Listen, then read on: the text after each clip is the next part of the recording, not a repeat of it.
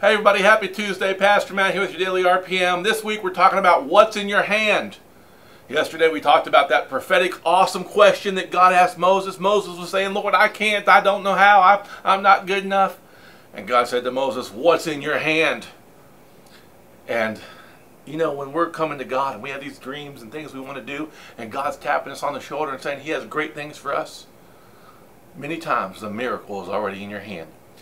Jesus, this is one of my favorite stories in the Bible. Jesus is teaching 10,000 people there, and He realizes, hey, I've taught a long time. These people are hungry. Let's give them something to eat. The disciples said, we don't have any food. And Jesus made an awesome statement. He said, what do you have? And they said, well, we've got five loaves of bread, 2 fish, but what good is this among so many? But Jesus said, bring what you have to me. And so they did. And Jesus did an awesome miracle and multiplied the fish and the loaves to feed the 10,000 with 12 baskets left over. When we take what's in our hand, you may be facing a bill today. You may be facing a desire or a dream that just seems like you're never going to get there.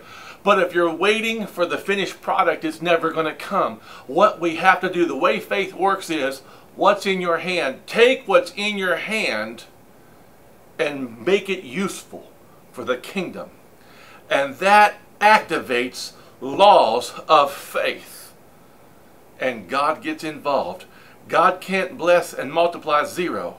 But if all you have is a widow's 2 mites, if all you have is a staff of Moses, if all you have is 2 fish and 5 loaves, that's enough. I'll see you tomorrow. God bless you. If you like this video, like and share, and follow my dad on Pastor Matt Ministries.